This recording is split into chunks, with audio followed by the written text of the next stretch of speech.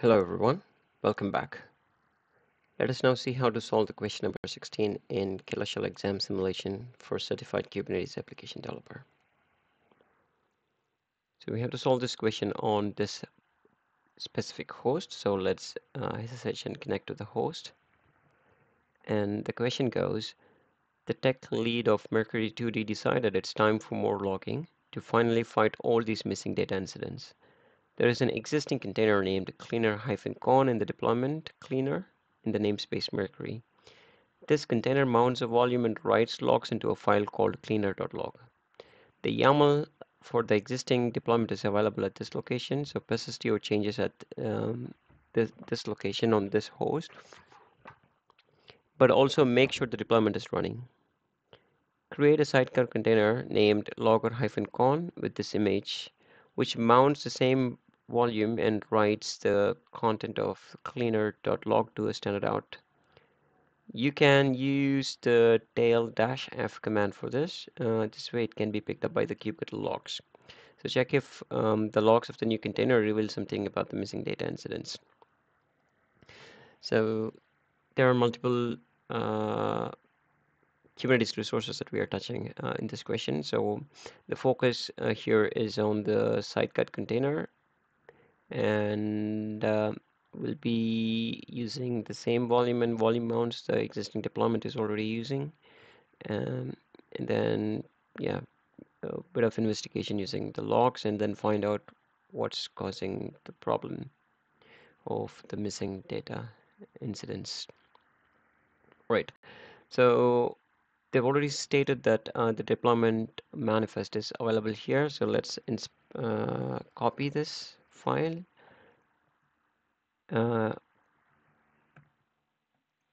Because they've asked us to persist the changes in the cleaner-new.yaml. So let's copy this file into the new file. So this is our primary work file that we are going to modify. So even before we do anything, let's check or inspect the existing resources. So let's say in kubectl, in the Mercury namespace, get pods and deployments. So for this question, we are going to look at the cleaner deployment. So this is the cleaner deployment, which had two replicas or two pods in it. These are the ones. And now let's modify the file which we just copied.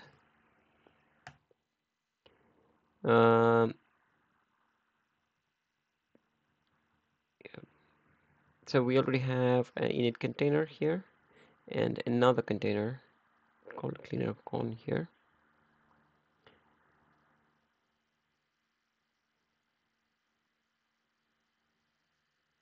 So the container actually does this, like, it prints the date and then simply writes this remove random file and then writes it to the log file here. So this is just an emulation saying that a data scenario here they're simply printing this bit of information to this cleaner.log file.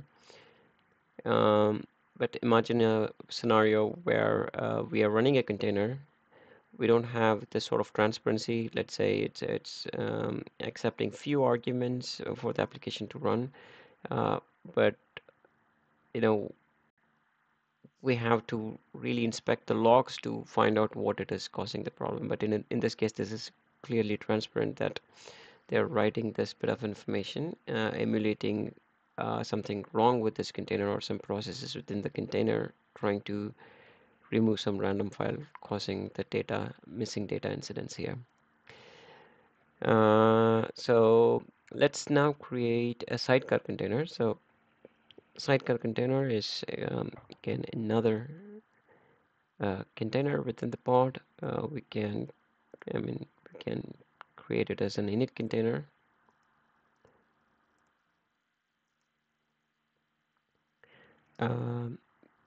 Let's name this container as logger-con as asked in the question, and the image, let's pick busybox 1.31.0, and the command is going to be, so they've asked us to use tail have f to simply uh, query the last few entries in this log file, which is this.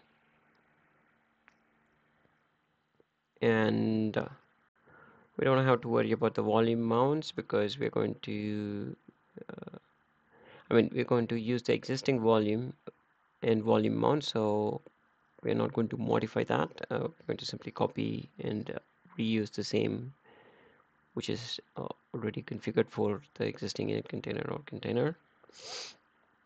The one thing that we have to still do for this specific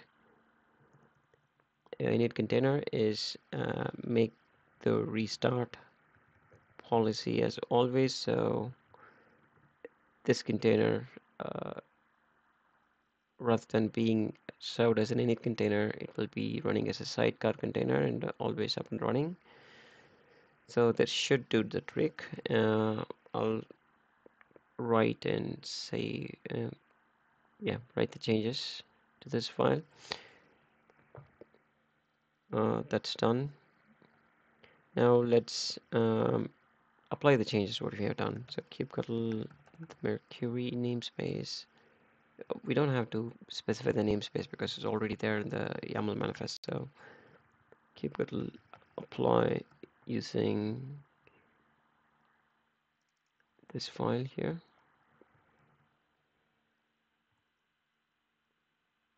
So it says cleaner configured. Let's check the rollout history of the cleaner deployment. Revision number 3 is there. Now let's inspect the pods and deployments to see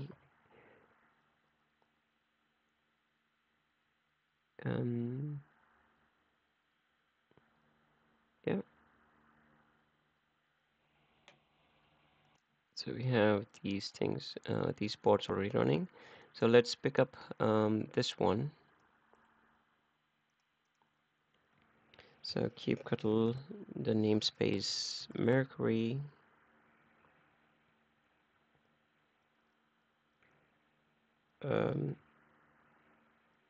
Check the logs of this container.